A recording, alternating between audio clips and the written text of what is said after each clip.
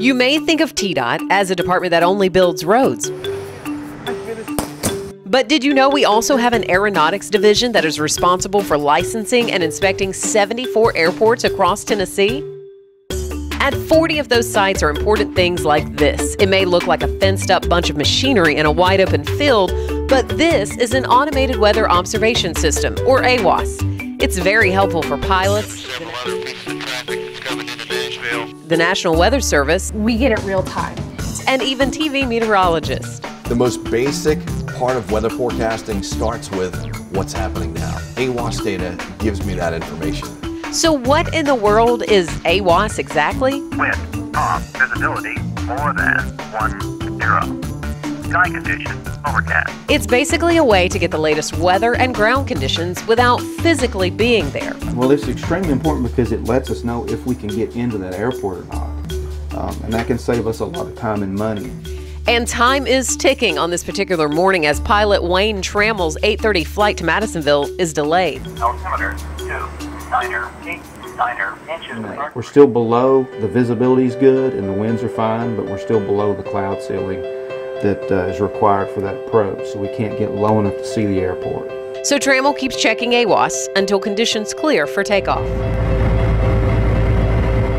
TDOT is currently in the process of upgrading all 40 AWOS systems across the state, which means information can not only be collected now via radio and phone, but also on the internet. To the AWOS at Madisonville, okay, so I can look up here, I pull up any airport in the country. And that is something Trammell relies on while in the air. You can be anywhere in the country and find out what the weather's like in Monroe County, what it's like right here on the airport, the value of the airport and the AWOS system to our community. We've had individuals that have moved here simply because we have an airport in this area. All 40 AWOS systems should be updated by 2020 and will cost about $2.5 million. The system in Madisonville at the Monroe County Airport is one of the first systems to be upgraded. This is the central processing data. I'm really excited that it's a safety project that was needed 10 years ago, and with the new technology that's out there, you know, it's bringing us into this century. Pilots already notice the difference. Since we've had the new system put in, they are so excited because they said it's crystal clear, it's so informative, it has all the information they need. Temperature 2 Celsius, 2.20.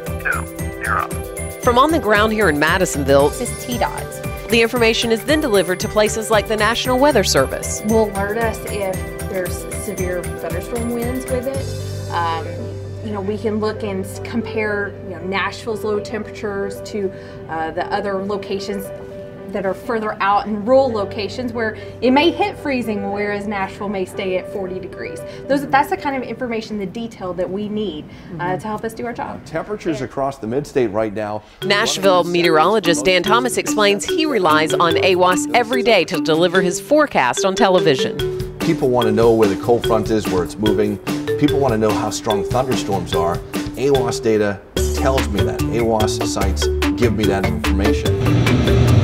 So from safe landings to meteorologists, now you can see why the automated weather observation system is sort of a big deal. If you'd like to learn more about AWOS, log on here.